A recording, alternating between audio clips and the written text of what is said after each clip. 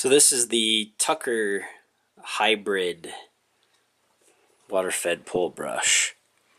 This brush is got the monofilament fibers on the exterior and the boar's hair on the inside there. This brush is awesome for deep cleans. The synthetic fibers splay out on the glass perfect to let that boar's hair do some scrubbing.